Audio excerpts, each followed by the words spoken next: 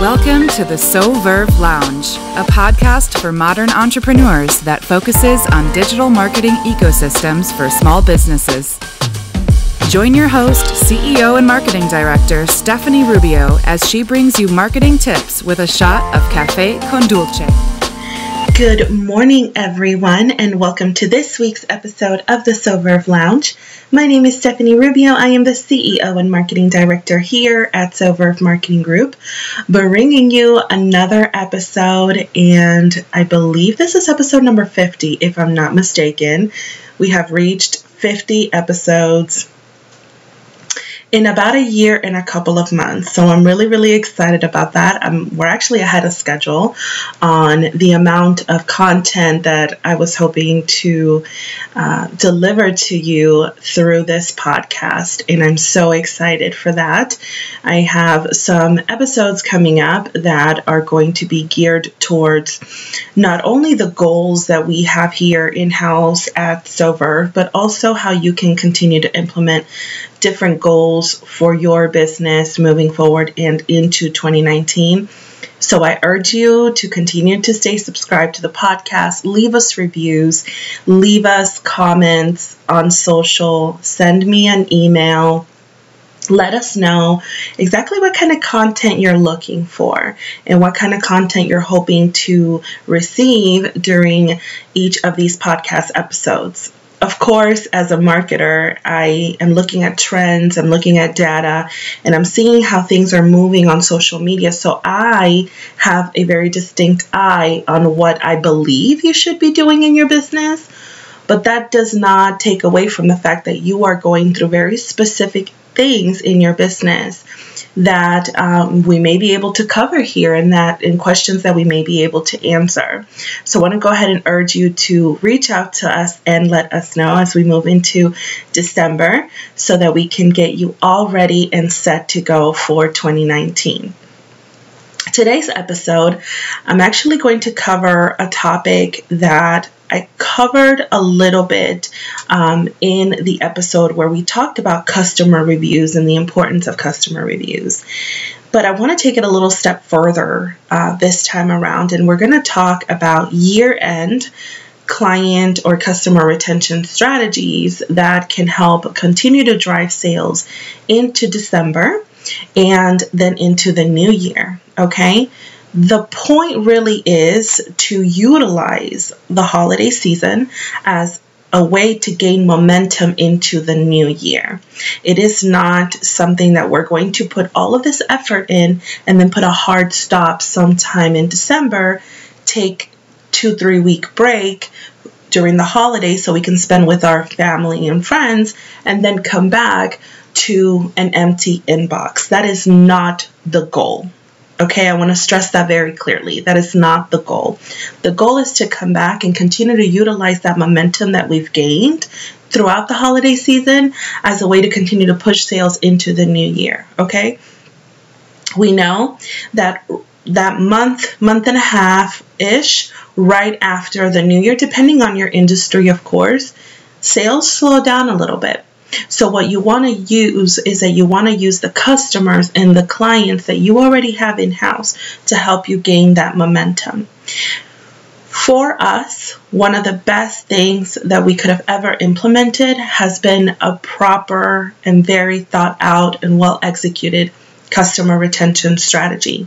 Now, this is going to look very differently for every business. It's going to look very different for you if you have a brick and mortar. It's going to look different if you are primarily a remote business owner who, takes care of clients all throughout the world or the country.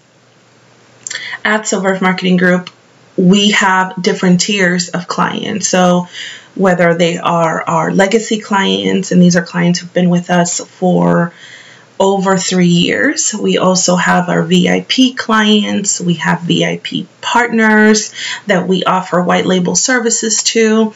And then we also have our routine retainer clients that we have onboarded within the last year and a half or so. So what happens at the end of the year when you have clients who are starting to look at their budgets for 2019 and they're starting to wonder whether or not, and this is specific to service-based businesses, what do you do when you have these clients that are starting to look at these budgets and they think, okay, how has this service been good to me? So one of the first things that I'm going to tell you is first of all, every client is treated the same. And I've mentioned this before in another podcast episode and on social, where I have mentioned that I have had to let go of vendors because I know that I am not being treated equally. And no client wants to feel like another client is more important than they are, no matter what they're paying. The same thing for your routine customers.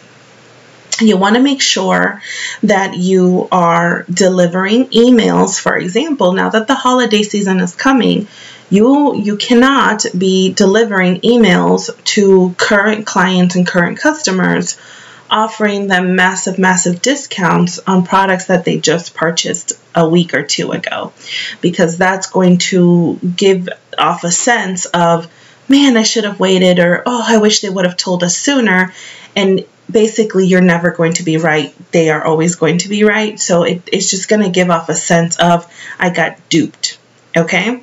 So those are the things that I want you to start considering. But most importantly, every client is treated equal with the same amount of love and the same amount of respect so that you can continue to nurture everyone the same way.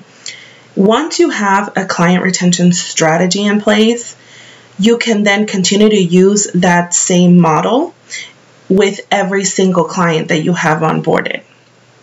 So year end, things that you can do in order to continue to drive in sales throughout the year and continue to get that stability in sales is the most important thing, which is actually reach out to people.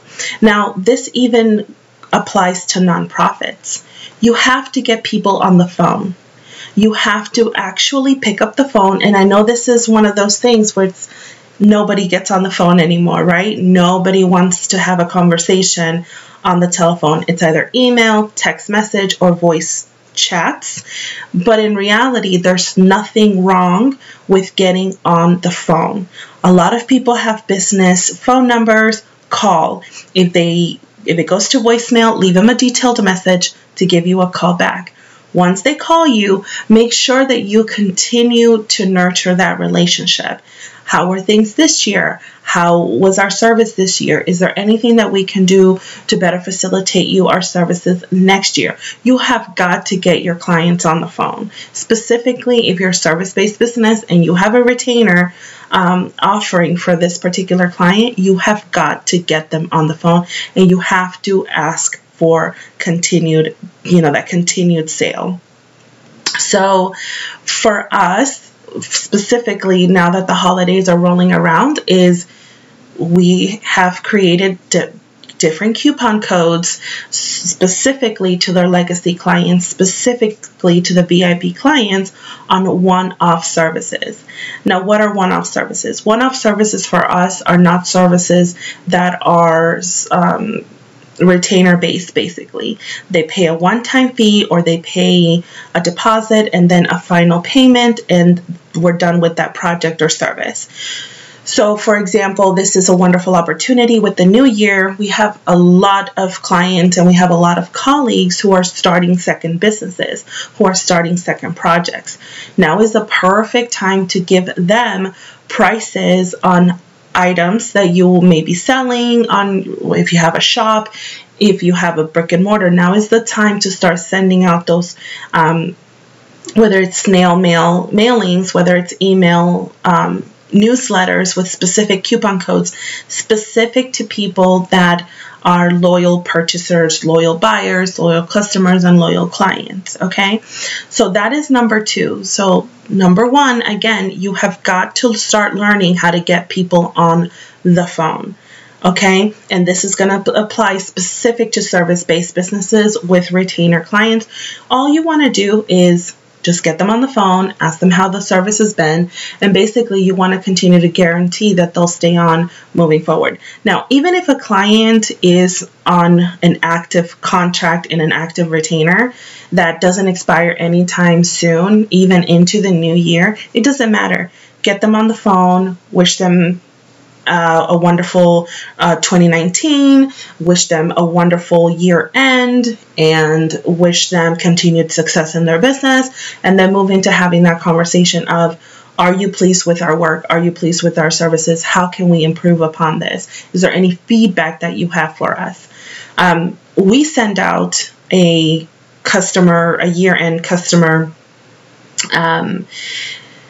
I don't want to call it a questionnaire. It's mostly a survey, really, and it's very specific to the type of clients that we have, and they get very candid with us, and they get very honest, and it's the only way for you to improve service. You never want your clients to feel like they can't come to you to tell you how it is that you can improve upon those services, right? So again, fill out this survey for us so we can make improvements in our work and receive a coupon code. So again, you want to continue to incentivize them to make a move and to take action, right? So that was the first one. And then the second one is exclusive discounts specifically to them. So whether it's through an email, like I said, whether it's through snail mail. I have a client here in town. They still send postcard mailings, and it still works. We utilize it sort of like we utilize it not only for a holiday gift card, but we also utilize it for the purposes of being top of mind and staying in their mind of, this is the sale that's going on, and this is how you can take advantage of it. So that's number 2. And then number 3 is give back. So we have different ways that we do this in-house. Some people have said, we take it a little bit up there, and that's okay. It works for us. It works for the agency. When it stops working for us, I'm so sure that I will come up with a different option. But we have done everything from year-end website updates. So this may include, depending on the client, a complete website overhaul, all the way through content on their site, updates on different sales pages, updates to their sales funnels. Again, you guys know that we service primarily service-based businesses. So for me, that's always going to include things like a sales funnel. It's going to include things like making sure that all of their marketing automation is ready to go. We have in the past also purchased agency-grade plugins, for example, for WordPress, that allow us to continue to provide service to our clients that are top of line, right? And so these are expenses that our clients do not incur, that we incur here. And again, you want to consider doing similar things for your clients. This could include possibly sending corporate gifts. This could include sending a personalized gift.